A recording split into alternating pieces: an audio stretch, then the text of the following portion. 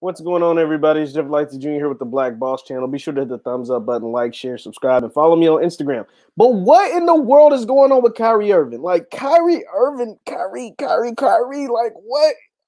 Kyrie Irving is one of my favorite players in the NBA, but he's also one of the most frustrating players in the league. Like, Kyrie Irving is so talented, but he does so many things that just makes you scratch your head. And the latest is him going. So Kyrie Irving, if you don't know, Kyrie Irving will not play in any games this week because there is a video surfacing around the league of him attending a birthday party for his sister with no mask and a bunch of people and there's cameras and everything. And it looks like it's at a bar or a club or something. So Kyrie, the league is investigating that video to see what the hell's going on. But here's the bigger issue, because Kyrie has not played in the last 4 games, and he looks like he'll miss another 3 or 4 games because of this COVID stuff, but he hasn't played in the last few games because of what took place on January 6th. So we remember on January 6th, the Trumpsters stormed the Capitol and all of that, all of that mess. So, MAGA took over the Capitol, and Kyrie has been a big person in social justice. Kyrie Irving I think Kyrie Irving's B1, I want to say, but he's a little different. So you never know what's going on, but I want to say Kyrie Irving is B1, and I always respect that. But here's the thing. So because of that, that had some emotional distress on Kyrie, and he hasn't felt comfortable about playing basketball. And, to each his own. It is what it is.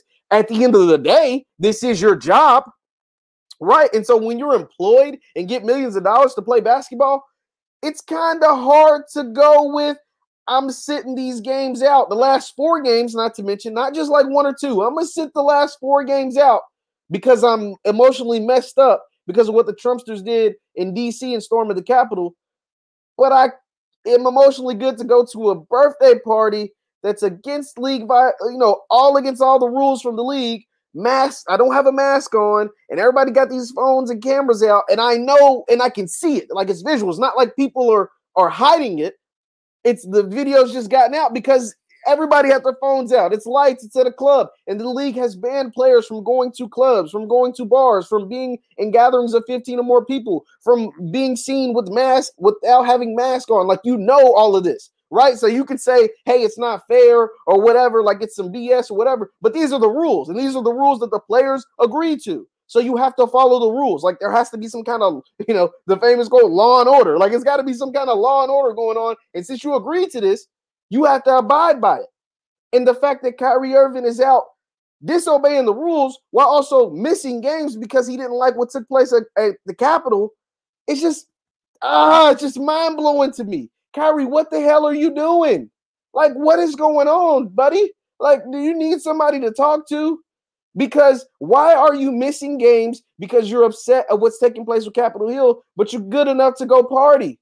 That doesn't make sense to me, man. You're costing not only yourself, but your team. This goes back to those maturity issues and thinking you're smarter than everybody, all of that stuff, and being mad at the media for stuff like this. Kyrie gets so pissed at the media because they're always seeming to pick on him for the things he does and says. But he does stuff to get picked on. You violate team rules. You miss games for being emotionally distressed or whatever. It is what it is. But then we'll get mad at somebody like me or somebody on ESPN or somebody somewhere for addressing it, for talking about it. Because this is insane. This is crazy. You're literally missing games for what they call personal reasons, but what's coming out because he was upset what took place at the Capitol. And this is insane, Kyrie. There's no way of defending it. And these are the type of things that people believe will get in the way of the Brooklyn Nets potentially making it to the finals or winning the NBA championship. Because they believe Kyrie Irving and Kevin Durant, to a certain extent, not to the same extent as Kyrie, but get distracted and lost in what's taking place outside of basketball. Obviously, we won't ever, I'm all for black people being B1, black first. But we ain't talking about being B1 and that kind of distraction. We're talking about being pissed at a bunch of MAGA folks storming the Capitol to where you got to miss games off work. That's not a black issue. That has nothing to do with black people. Yeah, you can say it's a threat to our democracy and it's treasonous and it's terroristic or whatever. Yeah, all of that can be true. But that ain't affecting, just because that happened, I had to get up and go to work the next day. For those who own businesses, they still had to make their businesses run. They couldn't just take days off because they were pissed about what some MAGA folks did in DC a week ago at this point, or over a week ago at this point. And now to not follow the rules, we bashed James Harden for going to these strip clubs, maskless and all that. And that was before the season started. I get it, Kyrie. You have a sister. She had a birthday party. You want to be there. You want to show support. And I get all of that. And it's hard. But this is what you signed up for. Your job said that you couldn't do this. You can't do these things. This isn't 2018, 2017. This is 2020/2021. We are in the middle of a pandemic. You can't do it. And you agreed to the rules, and you're still collecting the checks. And by the way, speaking of the checks, if the NBA finds that he was in violation, which they will because the damn video is out, like they're going to find him in violation, it's going to cost him a nice chunk of his game salary, of his salary for the season. I think they said once, I don't know the number, but it's going to be a nice little hefty fine. And he's got a quarantine, and he's already missed 4 games, so probably going to miss 3 or 4 more. Like that's detrimental to your team now, because now it's bigger, and now it's bigger than just disobeying the rules, not following the rules. You're actually hurting your team. You're going to be out for almost 10 games. You've already been out 4 with this emotional distress, and now you'll probably be out another 3 or 4 because of this. That's detrimental to the team. That can't be accepted.